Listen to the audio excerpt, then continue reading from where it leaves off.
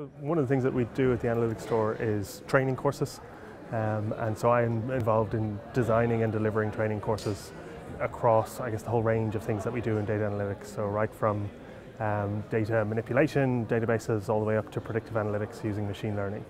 And I think the big thing that we try to do in designing those courses is try and make them so people can come straight away from the course and immediately use data analytics effectively and make a difference in their companies.